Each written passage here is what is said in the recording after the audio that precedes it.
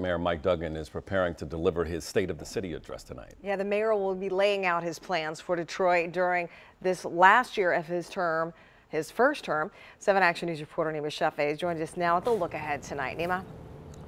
Yeah, Malcolm and Alicia, good morning. Mayor Mike Duggan's office isn't saying much in the way of what he'll talk about tonight in his 4th State of the City address.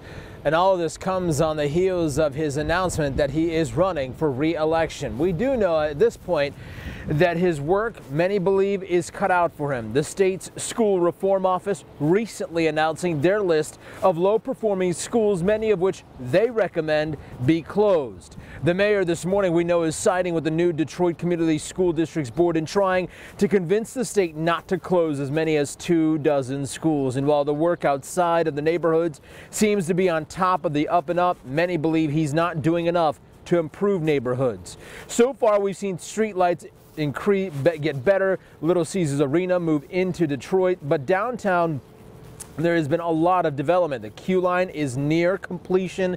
The city has expanded bus service with new buses added to the fleet, and many have found the light by the way of the more than 60,000 plus LED streetlights that have been installed. We do know that his State of the City address is by invite only. It'll be taking place at Focus Hope in Detroit, and of course we'll no doubt have complete coverage for you throughout the night. We're live this morning. I'm Nima Shafee, 7 Action News. Thank you, Nima. Now you can watch a Mayor Duggan speech right here on 7. It starts at 7 o'clock tonight. We'll also be streaming it live for you online at WXYZ.com, as well as our WXYZ Facebook page.